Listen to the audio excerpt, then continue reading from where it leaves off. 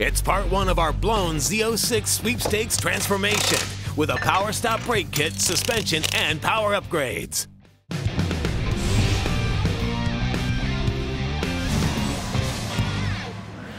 Welcome to an all-new episode of Engine Power, and this is a great week to join us because we're going to be giving away an American supercar that originally came off the line with 505 horsepower. Unless you've been living under a rock, you know all about the incredible 2015 Corvette Stingray. Now, the new Z06 is hands down the most powerful and quickest vehicle ever produced by GM. It's an awesome package. Ultra-light aluminum chassis, wind-cheating carbon fiber body panels, reactive magnetic selective suspension, and a choice of 7-speed manual or a paddle-shifted 8-speed automatic transmission. And that thing flat out flies, thanks to a supercharged 6.2-liter LT4 that puts out 650 horsepower, and it's stopped by carbon fiber 6-piston Brembo brakes. Granted, it's well worth the $80,000 plus asking price, but that big number got us thinking. 1, could we transform an older Z06 to hang with the new one? And 2, can we do it for less than half the cost? We think the answer is yes and yes. We're starting with this stock 2008 Z06. You can find typical 40,000-mile cars like this as low as $30,000. But this one is not typical. Ours has a history. It's the test car Bondurant drivers and the brake engineers at PowerStop used to develop the latest Z06 carbon fiber / ceramic brake technology. Our job is to give it a new lease on life and add to its already incredible track credibility. Now, we'll do that by adding parts like this Edelbrock E4 Supercharger, which will take that LS7 to over 650 horsepower. Then we're going to add a set of these beautiful JBA Longtube headers to let it breathe, and purpose sway bars to let it handle just a little bit better. Plus, you'll see several other parts as the build goes on. And when we get everything finished up next week, we are going to take this to the new road course up at the National Corvette Museum in Bowling Green, Kentucky. Then it's being given away in the PowerStop Ultimate Z06 Sweepstakes. When an engine makes 650 horse at the flywheel, it requires a good clutch to handle it. With that being said, doing a clutch swap on one of these vehicles requires removal of most of the drivetrain, so that's where this build is going to start, by disconnecting the battery. Inside the car, the center console has to be removed to access the shifter. And under this door is some stuff you probably haven't seen before. All of these cables and junction boxes are part of the track data acquisition used out at Bondurant to develop the brake system. We'll remove the shifter knob retaining bolt and the knob by pulling it upward. By removing 2 more fasteners, the center fascia is pulled off, and the harness is unplugged from several switches. The dust and noise cover are removed, plus 4 bolts to free up the shifter. It doesn't go right on the lift. Clear it? Yeah, hold on. A little finesse is necessary because it's set so low. At the rear of the car, the wheels and tires come off, followed by the calipers, which are hung using zip ties. The rotors go away as well. 2 upper bolts get removed from each shock bracket, and the same goes for the upper control arms. The sway bar also gets detached from the cradle. Loosening the muffler pipe clamps and the hanger brackets will let the mufflers hang. Now we can remove the mid-pipe to have access to the center heat shield, which has a ton of fasteners to remove. Pat mentioned earlier that most of the drivetrain has to be removed to do a clutch swap in this car. That's because of the really unique drivetrain design in these Corvettes. Now, at the back of the engine is a small bell housing with the flywheel and the clutch. Here's where it gets interesting. A torque tube with an inner shaft runs the length of the tunnel, just like a drive shaft would in your ride. At the back is the transmission, and it's attached to the differential. So all this has to be dropped so that can slide back to access the clutch. We'll continue on after the break. We're making way for big power with a clutch to handle extreme abuse coming up.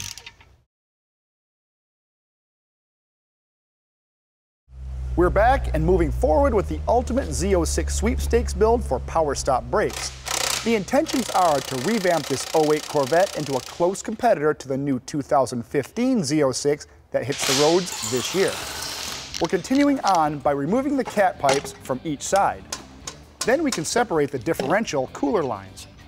Now is the time to support the rear suspension and driveline. We're using a trans jack to handle the awkwardness. The fasteners retaining the torque tube and bell housing can be removed, and at the rear, the cradle bolts can be removed. First on the driver's side, and the passenger side is mirrored to it. All right, she's loose. Take your time lowering the assembly. A little more. All right, Pat, it's separating pretty good. Are you ready? Yep, I'm ready, go ahead. One little nudge and we are clear. Oh, okay. I got this. Make sure the harness is disconnected and removed from all sensors and retaining tabs. Lower it slowly in steps and keep an eye on everything. This is the first one of these we've done, and we would never even attempt it on a set of jack stands. Make sure a 2-post lift is available. Cool. Believe it or not, the actual clutch swap is the easiest part of this whole process. Now, with the amount of track use this car saw and the clutch chatter we felt while driving it is a good indication that one is on its last leg. The starter is the first thing we'll loosen up and pull out of the way. Now the short bell housing can be removed to expose the pressure plate and flywheel. This type of pressure plate uses a multiple finger diaphragm, not a 3-finger Borg and Beck style, and it's being discarded along with the disc.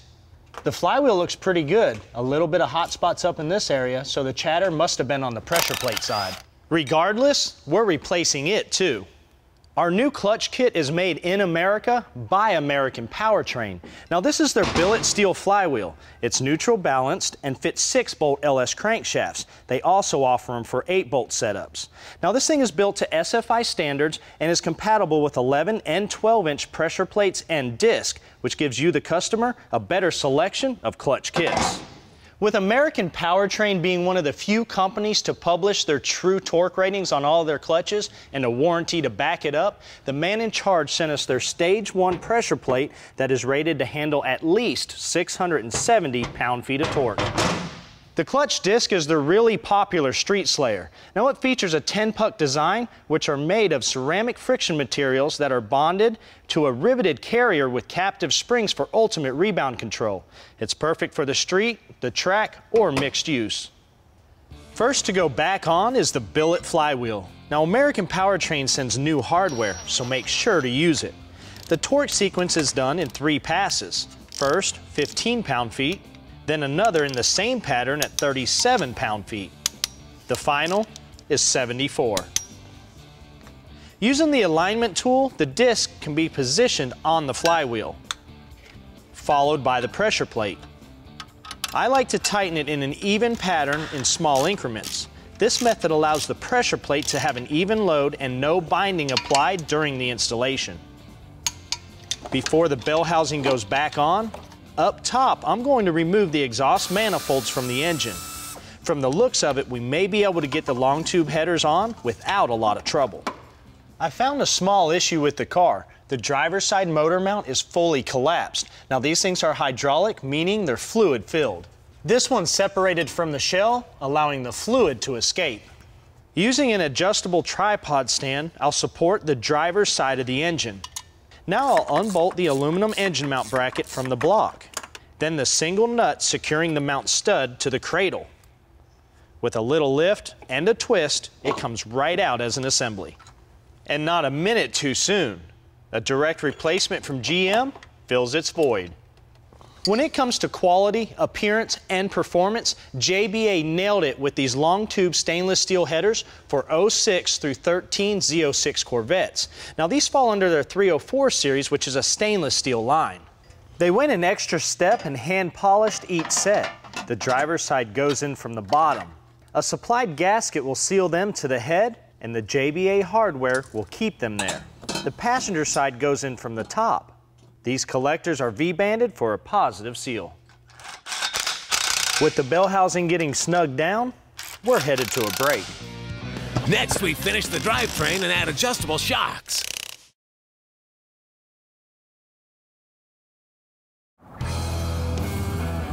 We're back with our PowerStop Ultimate Z06 Sweepstakes build, and the next order of business is not necessary for you guys to do.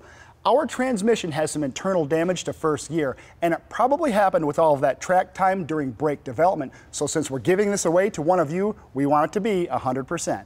So this new Tremec TR6060 6-speed manual will go in its place. This one came from American Powertrain. To start, the cooler lines need to be removed from the torque tube in 2 locations. Now the shift rod can be detached from the torque tube, followed by the fasteners holding the torque tube housing to the transmission. The tube separates and slides right off the shaft splines. Slick. It's fairly light as well. Now we're ready to remove the bolts retaining the trans to the differential case. That allows it to be separated from the rear end assembly and set on the ground. You got training? I got the whole thing. That looks pretty cool in there. See the ring gear, the center of the diff? Here's a quick shot of the inside of the differential housing in case you've never seen one on a Corvette. A new O-ring is placed on the new transmission.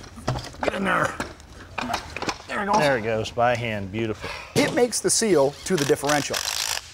We're also going to upgrade the shocks on all 4 corners of the car. The original ones have been on there since 2008. So we're going to be replacing them with these aluminum QA1 Stalker Star shocks. They are single adjustable and they mount to the stock location. And QA1 even goes the extra mile by dyno testing and serializing each shock for uncompromised quality and performance. The swap on the rear is first, and we're taking care of it with the assembly still on the tranny jacks. One large bolt at the bottom frees it up. The new shocks go on easy and reuse the original bolt. And we'll also reuse the stock bracket along with new bushings for the top. The fronts come off with 3 fasteners. One at the top that is accessed through the engine bay. The others attach it to the control arm at the bottom. Once removed, the new shocks can go right in their place, and the original hardware locks them in. For starters, we'll adjust them to 2 clicks.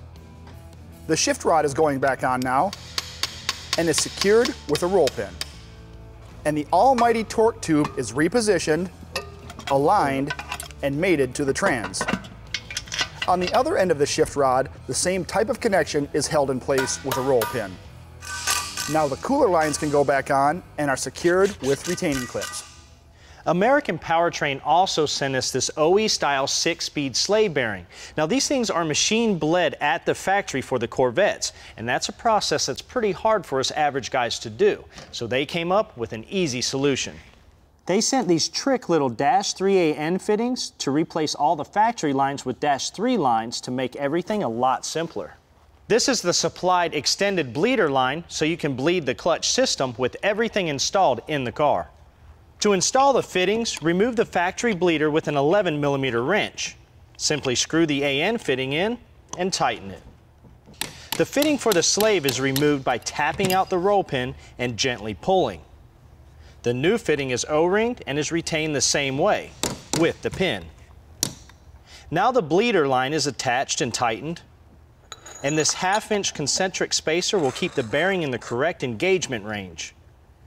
This -3 line is connected to the slave fitting and will be routed up to the clutch slave after the driveline is installed, which we'll take care of during the break, which is a 2-hour job for us. It goes in the same way it was removed. We'll be back.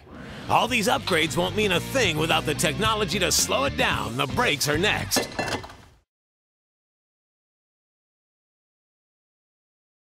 So far, our giveaway PowerStop Z06 Vet has received an upgraded clutch kit from American Powertrain, better flowing JBA Longtube headers, a high-performance Tremec transmission, There it goes. and single adjustable QA1 shocks. The updated driveline is finally back in place, which leads to the exhaust. And to wrap it up, this JBA stainless steel mid-pipe that's fitted with high-flow catalytic converters. It's needed due to the length of the Longtube headers, and the supplied clamps will seal it all up. Now it's time for the brakes. This is the Spec Miata Racers. Chris Miller is with us today from PowerStop Brakes. He's the brand manager for the company that's making a big stopping point on the streets all over the world. All around the platform. He helped develop the new one-click track kit for their ultimate Z06 Corvette sweepstakes. It's a rotor and pad combination catered to the autocrossers and open trackers looking for improved braking, and it's all under one part number. Today we brought our track day one-click brake kit specific to the C6 Z06 platform.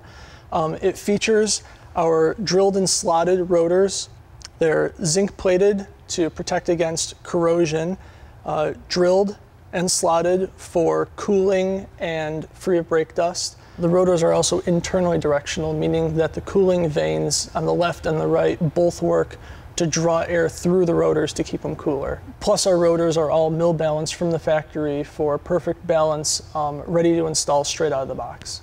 The pad we've developed for this platform is a semi-metallic compound ideal for track day applications. It has a high coefficient of friction and is resistant to fade at both high speeds and high temperatures. The research for this kit began with finding the right platform, and the C6 Z06 was a natural fit. It's exceptionally capable from the factory, and we thought was a great place to begin improving from. Our partnership with the Bondurant School of High Performance Driving afforded us the opportunity to test this new product under some of the harshest conditions available, both on the track and on the street. Remember the data acquisition that was in the center console? Here's what its job was. We monitored brake pressures at each corner, rotor temperatures, our speed, the lateral G-forces of the car, and all the factory sensors. All of that data allowed us to develop a brake kit that was resistant to fade at high temperatures, resulting in shorter stops and a much more consistent feel under the harshest braking conditions. And to complement the new brake kit, we've also included these optional power stop stainless steel braided brake lines designed to improve braking feel under OE specifications. Chris, tell us why this sweepstakes is so important to power stop brakes. Everybody wants the performance of a new Z06, but few can afford the $90,000 price tag. Using power stop brakes and a collection of aftermarket performance parts, we were able to create a one-of-a-kind vehicle that not only outperforms the new Z06, but does it at a fraction of the cost. This sweepstakes is our opportunity to give back to our customers and the POWERNATION TV viewers for all their support. But it's not going anywhere till the brakes are on. The rear 4-piston calipers accept the track day pads and get reinstalled with the factory hardware. The optional lines are DOT approved, and the red material protects the braided stainless from the elements. The fronts go on just as easy. We elected to powder coat the factory wheels matte black. This area was not coated, but left rough so the bead of the tire would not spin during hard acceleration. Who would think about taking that extra step? Mr. Speed Coatings, a father and son owned business in Goodlettsville, Tennessee. Now they set the standard in custom coatings from mild to wild. No limitation on colors, designs, or items. If it can be powder coated, they will perfect it. From custom single items to quantity production runs, they can handle it all. The wheels are wrapped in Continental Extreme Contact DWs, which stands for dry wet. They're an ultra high performance summer tire for you drivers seeking extreme grip in wet or dry conditions. The tuned performance indicators allow you to know when the tire is no longer optimized for ultimate performance. We're halfway there to having this PowerStop Ultimate Z06 ready for one of you lucky viewers who registered to win it. The parts we've installed so far set the stage for the second phase, which includes a power adder that will put this Z06 ahead of the new one's horsepower department. These cars are very involved to work on and require some patience, but the reward is extra gratifying knowing what this car will be capable of.